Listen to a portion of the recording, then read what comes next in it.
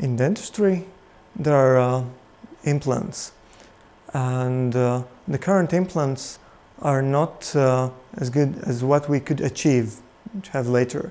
So current implants have a smooth surface, which isn't perfect for the real application, because the smooth surface of implant, it's not really adhering well to the soft tissue.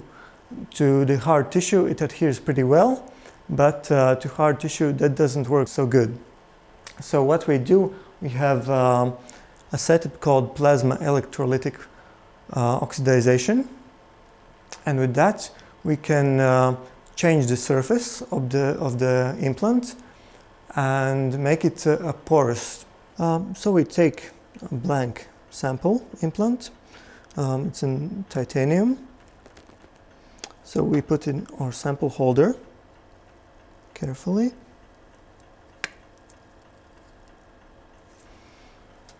And then we ensure that it's clean with distilled water.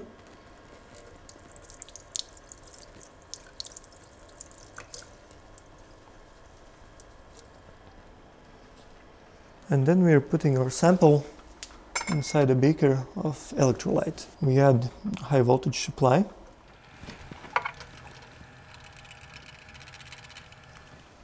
And then we can turn on the power supply.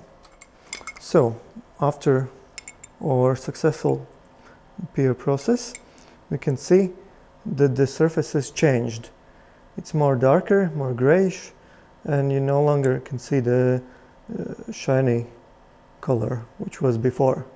So as you can see, this is an untreated surface, a smooth surface, and this is after plasma electrolytic oxidization. You can see the porous structure.